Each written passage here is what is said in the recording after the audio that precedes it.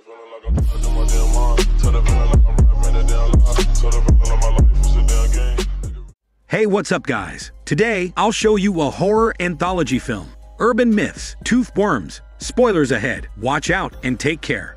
The first story, titled Tummel, begins with a suspicious man named Shady who is being approached by a cop in his car. The cop asks Shady for his license and places his hand on his windshield. He mentions the recent rise in missing animals. The tension grows, but eventually, Shady is allowed to leave. Shady drives away and declares to his friend that he ran over a deer, which was why he was so nervous in front of the car. Suddenly, Shady sees a deer in the front and stops the car. His hallucinations continue when he sees handprints showing up all over his windows, so he steps out and opens his car boot. Shady is actually carrying a girl's dead body, not a deer, and he chops off some hair that's visible outside the bag. Shady continues his ride, but hallucinates further and panics.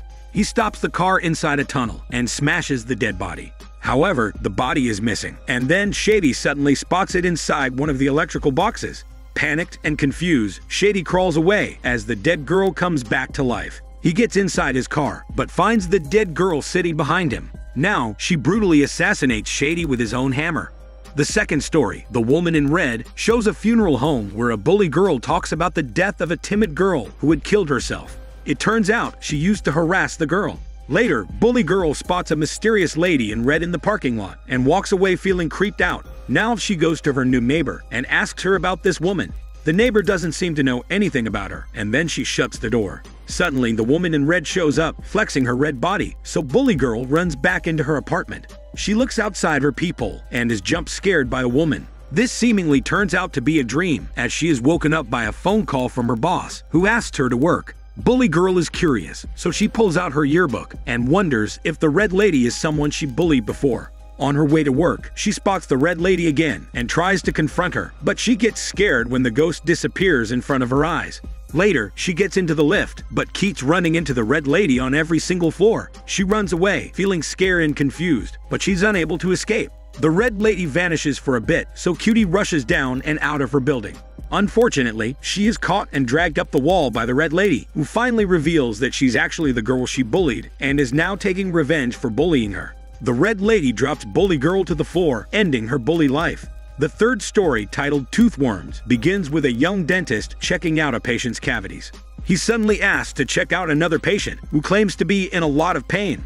However, dentist can't spot anything odd about him. After work, dentist notices something stuck inside his sink and picks up a parasite. It turns out that his patient actually has this parasite stuck deep inside his roots. Dentist goes to a senior doctor to talk about this, but even he's shocked to see a parasite in a country with a proper water system. Now, dentist studies parasites, but comes across a story about toothed worms. It's mentioned that these toothed worms can possess their victims, and it scares dentist. Suddenly, he gets a call from his nurse, informing him about the same patient showing up for an operation. Dentist feels uneasy about this, but he decides to go ahead with the operation anyway. He begins the surgery, but he's nervous, and his hands shake uncontrollably. After a tense moment, dentist manages to pull out the parasite, but it causes his patient to shake rapidly as he gets possessed by the tooth worm. The patient turns into a zombie and attacks dentist, peeling off his flesh but not pulling out his teeth. Dentist drops to the floor, and the zombie attacks his nurse as well. Dentist takes his chance to run away, but fears that he might also be infected with the tooth worm. He tries to rip open his gums, but gets distracted when he sees his nurse turning into a zombie. It's too late for dentist as the tooth worm takes over and causes him to shake rapidly, after which he also becomes a zombie who can fix teeth. The fourth story, titled Necromancy, begins with a girl named Jealous cutting the nails of her friend named Tattoo. Once they are done cutting each other's nails, Jealous says that she envies the scar on Tattoo's arm because it looks like a heart tattoo. The girls toy with each other, even sharing what looks like a kiss. However, Jealous vanishes from school and doesn't even respond to Tattoo's texts. It's believed that Jealous has killed herself, and then Tattoo remembers a blood pact she had made with Jealous, stating that if one of them died first, the other would bring them back to life. Tattoo meets her teacher, who suspects that she and Jealous were dating. This makes Tattoo angry, so she walks away from the teacher. At night, Tattoo goes to her locker and takes out a heart box filled with pictures of her and Jealous. She becomes emotional as she thinks back to the time they took pictures together. Now, Tattoo opens up her diary to read the promise, which requires her to use necromancy to bring Jealous back to life. She pulls out a two-headed doll and performs a hide-and-seek ritual. She then pokes herself, and this reminds her of the time she scolded Jealous for sucking on her finger in front of their other classmates. Now, Tattoo asks Jealous to find her and runs to hide. However, the lights start to flicker, and then Jealous seemingly shows up. Tattoo approaches her, but she suddenly vanishes. Tattoo reads her diary again, but spots a torn-out page that explains how Jealous has to eat Tattoo's flesh to complete her resurrection. Jealous shows up, turns into a monster, and eats Tattoo, including her smelly part. With both the girls formed into one, Jealous looks at her arm, and it's revealed that she had planned her suicide right from the start in order to get Tattoo's scar. Jealous looks into the mirror and talks to Tattoo, whose soul now resides within her body. The fifth story, titled The Wall, begins with a young man named Newbie who has just finished settling into his new apartment. He hears a weird noise coming from the wall and gets annoyed, so he bangs on it, hoping to silence the hormone yoga going on the other side, but it's of no use. The next day, Newbie gets into the lift and is joined by a girl who reveals that she's Newbie's new neighbor. Newbie wants to ask her about the hormone noises she was making the previous night, but doesn't go ahead with it. The girl drops her smelly handkerchief, and Newbie picks it up, hoping to return it to her later. At night, Newbie is disturbed by the noises once more and starts talking through the wall in Morse code, thinking that the girl is on the other side. After an anxious chat, Newbie asks her out on a date and gets a knock of approval. The next day, Newbie meets the girl and uses the knocking gesture to remind her of their chat, but she doesn't respond to it.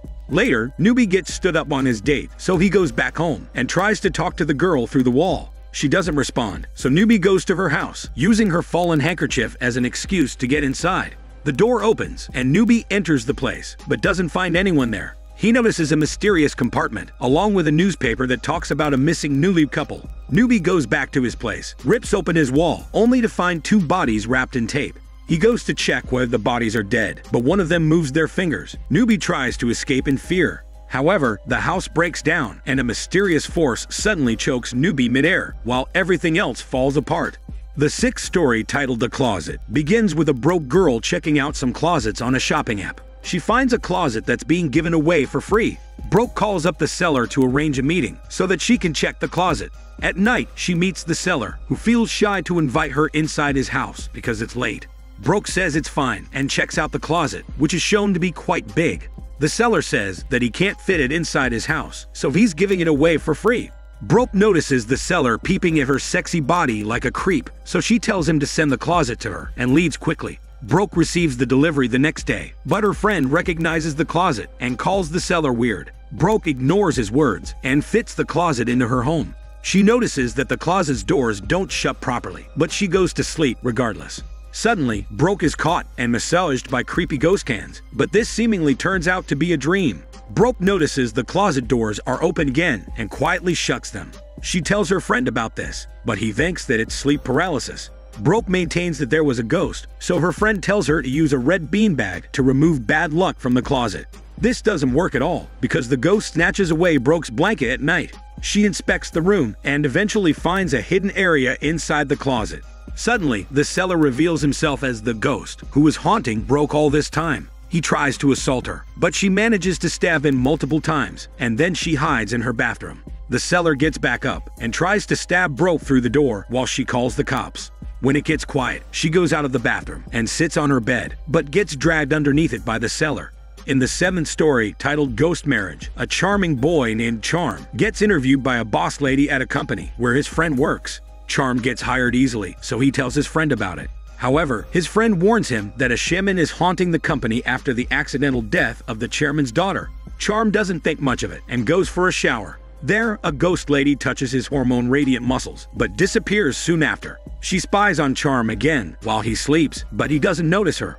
The next day, Charm starts new work, but seems to attract unwanted attention from the other employees. He accidentally cuts himself, so Boss Lady seals his wound and sends him to an archive room to arrange some files. There, Charm finds his candidate profile and spots something wrong with the requirements. Boss Lady catches him in the act and orders him to continue with his work. Later, Boss Lady talks to her team about preparing Charm to meet someone, but gets overheard by Charm's friend. Later, he calls Charm to warn him about Boss Lady, but he ignores his bullshit. At night, a ritual ceremony takes place while Charm sleeps, and this paralyzes him. It allows the Ghost Lady to transport him to a wedding ceremony, where Boss Lady and her team are also in attendance. It turns out Charm has been chosen as a marriage candidate for the Ghost Lady, who used to be the CEO's daughter. The 8th story, titled The Girl in the Mirror, begins with a beauty influencer who sucks at her sales job.